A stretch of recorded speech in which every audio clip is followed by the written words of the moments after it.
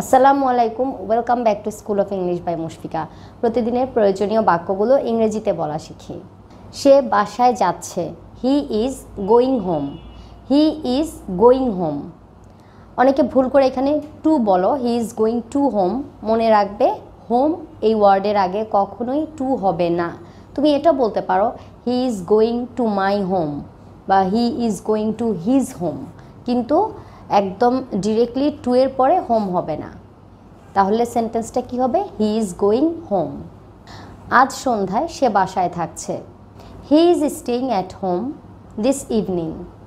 He is staying at home this evening. সে হেঁটে বাসায় গেল, হি ওয়াকড হোম। হি ওয়াকড হোম। যখন সে বাসায় গেল তখন সে ক্লান্ত ছিল, হি was tired when he got home. He was tired when he got home. বাক্যটিকে তুমি এভাবেও বলতে পারো, হি was tired when he arrived home. He was tired when he arrived home. আমি তার মতো চালাক না, I am not as clever as him. I am not as clever as him. বাক্যটিকে তুমি এভাবেও বলতে পারো, I am not as clever as he is. I am not as clever as he is. আমি তাদের মতো কঠোর পরিশ্রম করি না, I don't work as hard as them. I don't work as hard as them. বাক্যটিকে তুমি এভাবেও বলতে পারো, I don't work as hard as they do. I don't work as hard as they do. আমি না আসা পর্যন্ত এখানে অপেক্ষা করো, wait here until I come back. Wait here until I come back. আবার এই বাক্যটিকেই তুমি এভাবে বলতে পারো, wait here till I come back. Wait here till I come back, মানে আমি যতক্ষণ না আসি তুমি অপেক্ষা করো।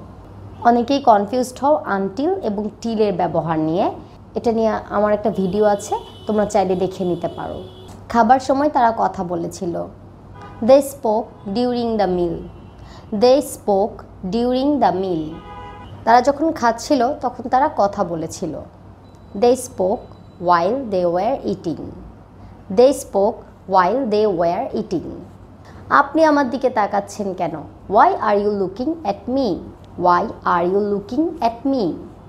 আপনাকে আমার পরিচিত মনে হচ্ছে, you seem to be known to me. You seem to be known to me. সিম শব্দটি বলতে বোঝায় মনে হওয়া। আমার এটা মনে হয়, it seems to me. It seems to me মানে আমার এটা মনে হয়। আপনি কোথায় পড়েন? Where do you study. Where do you study. আপনি কি করেন? What do you do. What do you do. সে সজীবকে খুঁজছে, he is looking for Sajib. He is looking for সজীব। সে তার মায়ের দেখাশোনা করে, he looks after his mother. He looks after his mother. আবার এই বাক্যটিকে তুমি এভাবেও বলতে পারো, হি tax care of his mother. He tax care of his mother. Look after বা টেক কেয়ার এর মানে হলো দেখাশোনা করা। আমি এরকম পরিস্থিতিতে আর পড়তে চাইনি, I did not want to be in the same situation again. I did not want to be in the same situation again. চোরটি দৌড়ে পালালো, the thief ran away. The thief ran away. বাক্যটিকে তুমি এভাবেও বলতে পারো, the thief ran of. The thief ran of. সে তার শার্টটি পরল, he put on his shirt. He put on his shirt. এখানে অনেকেই ভাবতে পারো যে হি এর সাথে পুটস হবে, কিন্তু যদি আমরা সেন্টেন্সটিকে পাস্ট ইনডেফিনিটে রাখি তখন কিন্তু পুট ভার্ব টু ইউজ হবে এবং ভার্ব টু এর সাথে কখনো এস বা ইএস হয় না। তাহলে বাংলা বাক্যটিও খেয়াল করো যেটা পাস্ট ইনডেফিনিট টেন্সে আছে। আবার বাক্যটিকে এভাবেও বলা যায়, he put his shirt on. He put his shirt on. সে তার জুতা খুলতে যাচ্ছে, he is going to take off his shoes. He is going to take off his shoes. বাক্যটিকে তুমি এভাবেও বলতে পারো, he is going to take his shoes of. He is going to take his shoes of. সে রেডিওটি চালু করলো, হি turned on the radio. He turned on the radio. বাক্যটিকে তুমি এভাবেও বলতে পারো, হি turned the radio on. He turned the radio on. সে রেডিওটি বন্ধ করলো। হি turned of the radio. He turned of the radio. আবার এভাবেও বলা যায়, হি turned the radio of. He turned the radio of. সে তার বইটি নিচে রাখলো। He put his book down. He put his book down. এভাবেও তুমি বলতে পারো, he put down his book. He put down his book.